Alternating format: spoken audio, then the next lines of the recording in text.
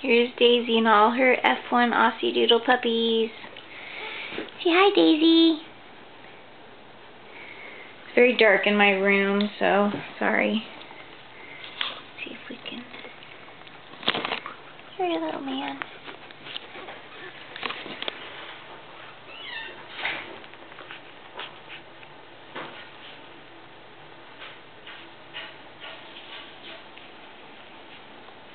Who's home, Daisy?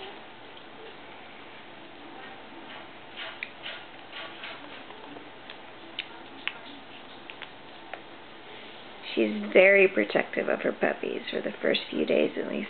Very, very, very protective.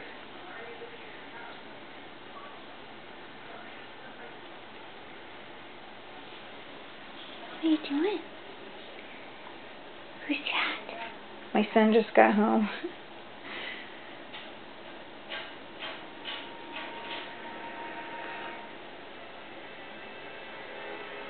No, Mommy, close the door.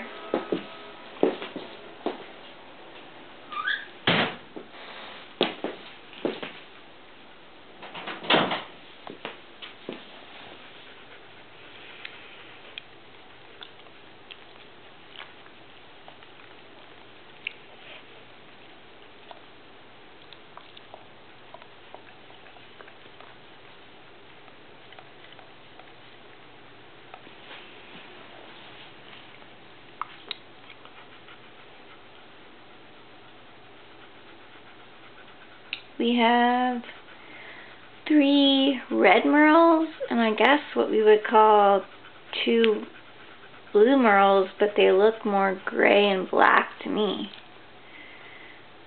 But, I don't know. I think Aussiedoodles need to come up with some better names for Aussiedoodle colors, because they're definitely different than the Australian Shepherd colors.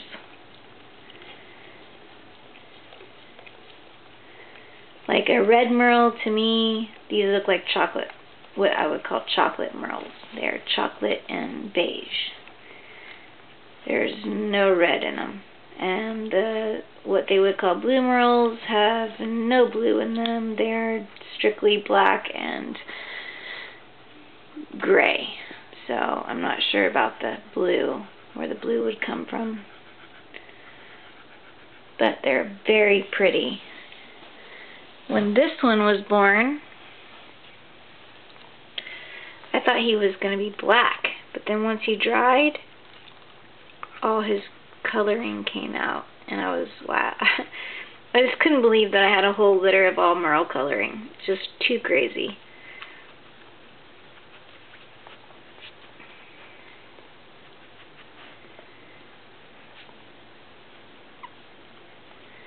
So these puppies are about, I'd say 6 to 8 hours old now, and they're just gorgeous. I wish I had more light in here. So frustrating.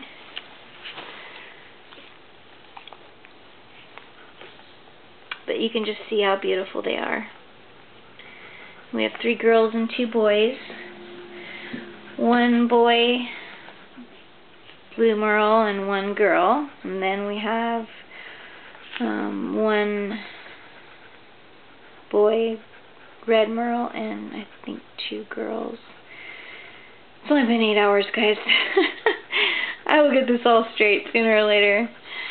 But yeah, it's been a long day and a long night, and a long couple of days actually, waiting for this litter to arrive. So I'm really excited. I'm very, very happy and so satisfied and excited about the colors we got. Daisy, as usual, is a rock star. She does a wonderful mother, and she's done a fantastic job. She is just incredible. Instincts for her, it's just like very natural for her to be a mother. And she thoroughly enjoys the whole process, you can tell. And she adores her puppies. So it's fun to watch her with them. And she will not leave this pool except to go potty and maybe grab a bite, and that's it. And then she'll run back to the pool to be with her puppies again. I just took her downstairs to go potty, and literally I mean, like, ran upstairs so fast to get back up here with them. It was cute. Hi, Daisy. It's my girl. It's my baby. Daisy's my heart.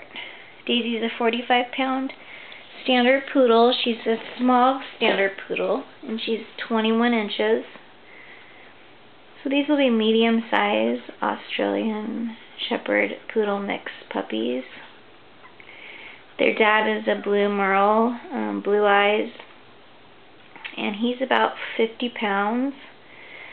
So I can't see them getting much bigger than 50 pounds. Hi, Daisy. And she's in my room with me, and she'll be in here for the next 4 weeks. And then after that, we have puppy boxes that we put them in once they start to run around and play, because they can start to jump out of the pool. And so for their safety, we put them in big 4x6 wooden puppy boxes with wood chips. And Daisy can still get in and out of those boxes that we have, and they love it. They have fun in there. We put lots of toys in there for them, and heat lamps, and their food, and their mom gets to check on them whenever she needs to, and it's really a great setup. But for the next 4 weeks, while they're still can't hear or see, they'll be in this puppy box until they can jump out, and then we'll move them. But for now, Daisy will be spending most of her day in here with them. So that's that. I hope you enjoyed the video. Thank you for watching. Subscribe. And visit our website, dreamydoodles.com. Thank you. Bye-bye.